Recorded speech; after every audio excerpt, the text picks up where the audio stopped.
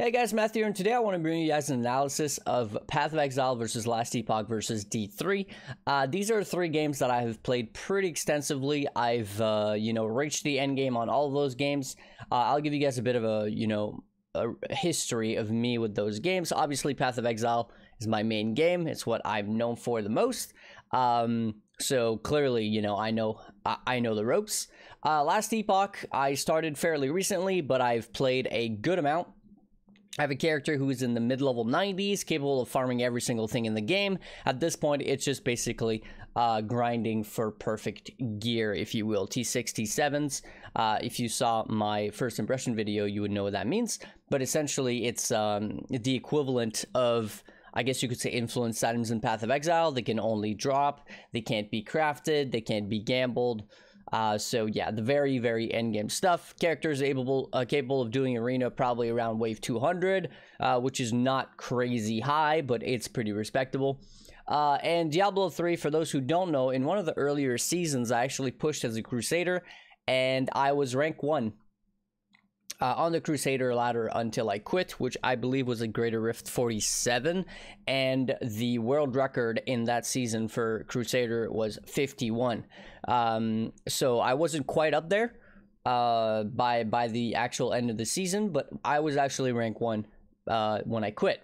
So I have played a fairly extensive amount of D3 as well. I've came back for seasons after that as well, but I never pushed, because realistically, after just like 10 to 12 hours of D3, I'm basically just done with the season, as that's how long it takes to get like Paragon 500, as insane as that sounds. Okay, so now that I've given a bit of a rundown on my experience with those games, I want to give you guys, I guess you could say, a recommendation on who I think these games are for, like their target audience, as well as a little bit of analysis of the gameplay itself. So let's just start with the shortest one, and that would be D3. Now, D3 basically has negative difficulty. As I said, getting to Paragon 500 literally takes a few hours, with a good plan and a good build, of course.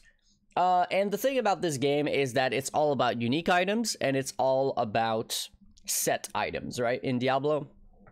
Because of that, there is no real replayability. You are farming for those set items, those unique items, and if you're not farming just for a regular one, right, you're going to be farming for an ancient, and then eventually for a primal ancient, and that's it. And once you have all that, then it's just basically trying to get the same primal ancient, but that's got a little bit better stats and a little bit better stats, so that you can craft, the reroll one of the stats to be a better one. It's got very, very, very little in terms of replayability. And then the thing about it is that you basically have no difficulty whatsoever in the game. And then eventually you reach basically your highest tier Greater Rifts. And then the difficulty just goes to the moon, right? Because it's literally physically impossible for you to do it. So the only thing that you can do once you've reached this point on your character where you cannot go further, the only possibility that you have is basically to start fishing for the right Greater Rift. So what that means is fishing for the right pylons in the right locations. For example, a damaged pylon before a boss, or fishing for the right mob kinds, because obviously the in a Greater Rift, the way that progression goes is the more monsters you kill, but different monsters give a different amount of progression. So the mob kind, the pylons, the layout is also extremely important. Some layout will have better density, and better density means, an easier time actually filling up the bar. And that's really all it is. And after that, it's hours and hours and hours and hours, literally endless hours, just fishing for the right layout in order to do one higher Greater Rifts, and then one higher, and then one higher. But the thing is, you get basically 95 to 98% of the game done within just a few hours, literally just a few hours. And then after that, it's endless amounts of hours just to try to get +1, +1, +1. So it becomes very, very, very boring very quickly. Like I said, for me, anywhere between 12 to 24 hours of playtime in a new season, and I'm just done. I'm not having fun anymore. It feels like my character will never really get stronger. And the only thing I'm getting is extra paragons, which is just basically base stats, which is really, really boring, at least to me. Okay, now let's talk about Last Epoch. Last Epoch is actually very interesting when it comes to that, because the game starts off extremely easy. For the entirety of the campaign, the game is super easy. The only thing that you need to make sure of is that you're basically capped on your resistances, or at least the most important resistance in the act or in the chapter that you're in. So for example, in chapter 2, there's a ton of void damage, so you want to have some void resistance. In another chapter, maybe it's physical. Another chapter, fire, right? So you want to basically be capped out on that specific resistance for that specific chapter, and that's it. If you're capped out on that res, you're basically just going to walk over the game. Of course, if you play a better build, this is going to be even easier, but it's very easy. And this actually goes on into the monolith farming, which is the equivalent of maps in Path of Exile as well, until you reach empowered monoliths. Now, empowered monoliths are actually basically the equivalent of, I guess, delirious maps in Path of Exile. And you're actually going to reach those fairly early, maybe in just 4 to 5 days of playtime. It really comes down to how experienced you are, but realistically, it's not very difficult. But then when you do get to empowered, the difficulty raises significantly, like a lot. It becomes very difficult, especially as you're going through these monoliths, because the way that monoliths work is that when you complete a monolith, it's going to add specific stats that are going to make the next X amount of monoliths harder. So for example, you could complete a monolith, and for the next like 5 or whatever monoliths, the monsters are going to have 50% increased health. Now, the next monolith you do, they're going to have, I don't know, 50% increased damage.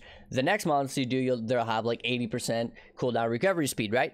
So every monolith that you're doing is adding multiple monoliths worth of stats that are making them harder and harder. So it's basically getting harder and harder every single monolith until you reach the boss, and then the boss is going to be the hardest. Now, you basically have 2 mini bosses, or 2 events, I guess you could call them, in the monoliths, and then after these 2 events, you have the boss. So I think it goes something like around 10 to 15, then you'll have your first event, 10 to 15, second event, maybe 5 to 10, and then you'll have the boss. So in order to do a fully empowered monolith grind, it'll be about maybe 30 maps, which is, you know, probably about 30 to 45 minutes, so there's a fair amount of grind. Now, why do you want to actually be farming these empowered monoliths? Is because that's where you're going to get most of your loot, but not only that, this is also where you're going to get your blessings, and it's very important to farm good blessings.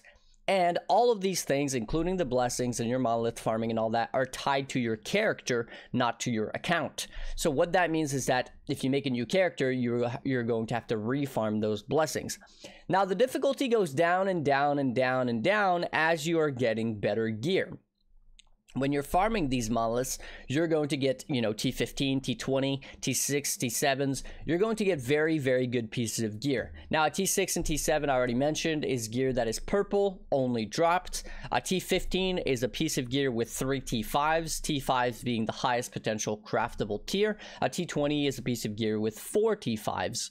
Which again is the highest craftable piece of gear. So that's kind of like some lingo that you need to understand a little bit, but very simple. As your gear gets better, the difficulty gets easier and easier. But the thing is, once you get to the point where you're just steamrolling empowered monoliths, then you can basically start doing the arena. And what the arena is basically the ladder for that game. And this goes into the stratosphere. It literally never stops scaling. And most builds will probably get to around 200 and something. People who are extremely good at the game can get around like 300. And then people who are extremely good at the game and who have basically broken builds can get upwards of 400. But your goal is probably going to be to aim at like 150 to 200, because that's where you're getting a really solid amount of XP, because the scaling in the arena is based on your character level. So let's say your character level is 90, the first wave in the arena is all going to be level 90, and the monsters are all coming to you, and there's no stopping, right? So the XP per hour is pretty insane in arena, and that's the best way to get XP in the game. So what do I think basically about these two different systems, empowered monolith farming and arena? I think it's very good, but the thing is it's fairly shallow. The replayability is much greater than D3, but much lesser than Path of Exile, as I'll speak about in a minute. But the thing is, the difficulty is always rising, so you can pretty much just force yourself to keep coming back to try to get to a higher point, a higher point, a higher point. And this is really good so long as you're not somebody who can play, 6+ hours per day, because then it would get pretty redundant, or at least for most people.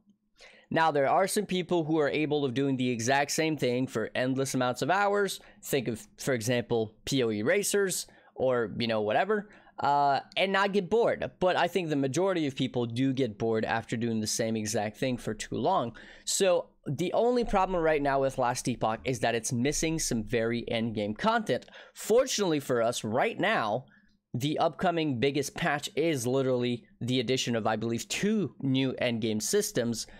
So it's going to diversify the endgame, so that you're not just farming gear in empowered monoliths and then farming arena to see how high you can go. You're going to be able to basically interlace that with other different mechanics that are going to be coming out, and I think that's going to add a lot of depth to the game, a lot of replayability. Now, I say that, and I've played hundreds of hours of this game already within the couple weeks that I've had it, or the few weeks that I've had it, I should say. And I'm not bored at all. I could easily play this game another 6 to 8 hours a day for the next weeks and maybe even a couple months without getting bored. Because it's really, really well done. It's extremely high on quality of life features, such as, for example, vacuum looting, in-game filters so that you can easily figure out what you want or don't want to see. And of course, the blessing farming and the farming of endgame items. As any ARPG, you're always just basically going for better loot. So while your T15s or your T20s are really, really nice, what's actually much nicer is getting a T21 or even a T22, and that is really, really difficult. So there's a lot of replayability if you're trying to really min-max your character, and that's kind of what I enjoy doing, especially in a game where there's no current trade or economy. It's really just based on your character. Instead of making 10 mediocre characters, I'd rather put all that time into one character and try to make an absolute beast out of it. So that's why, I've been playing a lot, and I haven't felt like bored at all so far. And then obviously we have Path of Exile. Now, Path of Exile is actually interesting because it's actually kind of the opposite of Last Epoch. Path of Exile starts off extremely difficult. For example, Merveil, the endgame boss of the first act, is quite literally one of the hardest bosses in the game. I struggle to kill Merveil way more than I struggle to kill Cyrus, way more than I struggle to kill Uber Elder, way more than I struggle to do even the invitations. Merveil is broken. So the difficulty of the game is extremely, extremely difficult around the start of the game, and then it drastically drops whenever you basically get to maps. When you get to maps, all you need for the most part is going to be a 4-link on a character. If you're playing a good build, a 5-link otherwise, which is like 2 chaos at the start of a league, for a random corrupted 5-link like a bow or like a chess piece or whatever.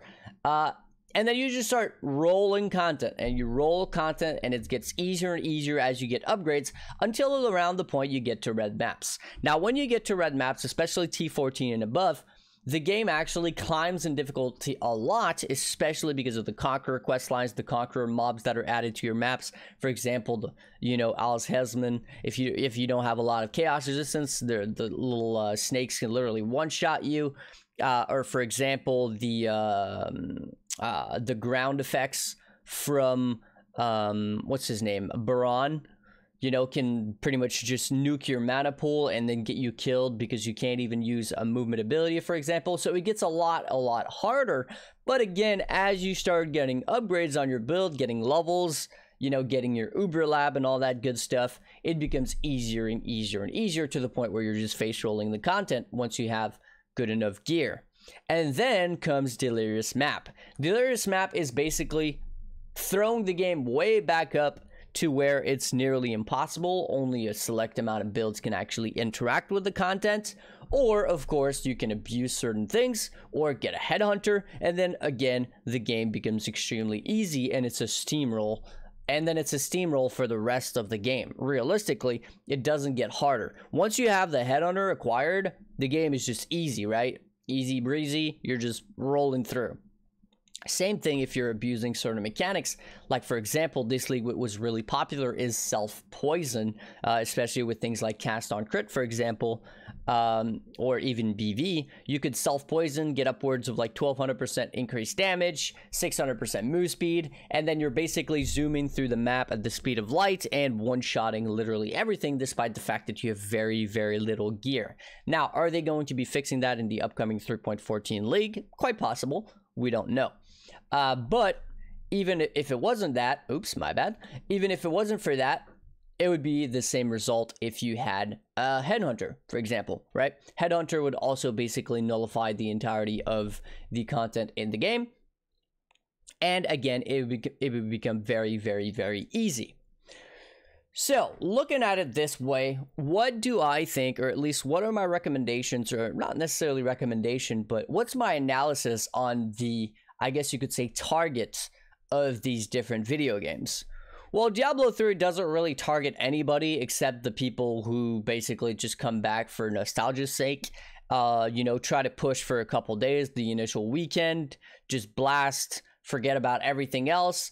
And then when Monday comes, they basically shelve the game. They never touch it again until the next, you know, season, pretty much. Now you have Last Epoch. Last Epoch is, I guess, an in-between. Last Epoch, in my opinion, is perfect for the people who play anywhere between 1 to 3-ish, maybe 4 hours per day, maybe even 1 to 3, I guess.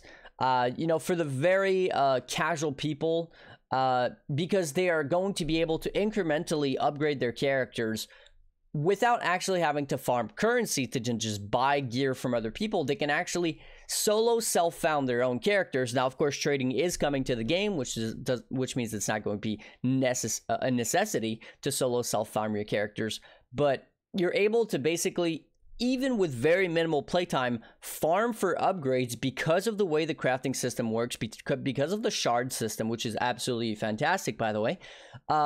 You're able to incrementally get your character better and better and better in order to make these empowered echoes or the arena easier and easier, so that you can go further and faster when it comes to empowered echoes, so that you can get better gear, so that you can do it even faster or go even further into the arena.